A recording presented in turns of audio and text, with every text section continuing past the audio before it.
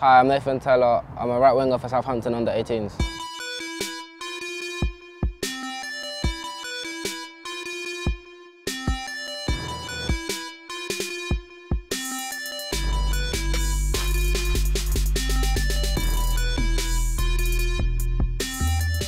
Probably my first sort of memories of football was just playing sort of park football with my friends, and then obviously my dad was sort of a big influence back then, so he got me involved into Bedwell Rangers along with my friend, and then I was playing there for about 2 years.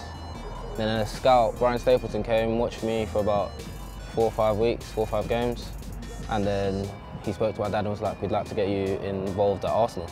So I've just been at Arsenal since 7 till about the age of 17, up to about now.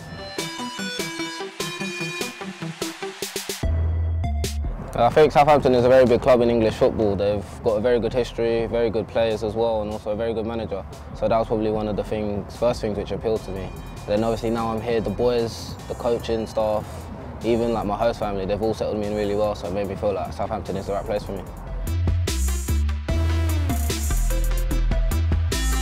When I was younger, I used to just watch Thierry Henry all the time, to be honest. And he was sort of my idol, like role model, so whatever he tried to do, I tried to do. So when he scored a certain way, I'd try and finish like that, really. So yeah, just him mainly. I'd say for the start of next season, I just hit the ground running. So I'll start the season how I ended this season. So just play really well, keep being consistent, scoring goals, assists, hopefully get a chance with the first team in their cup run. But no, they're sort of my only targets, really, yeah.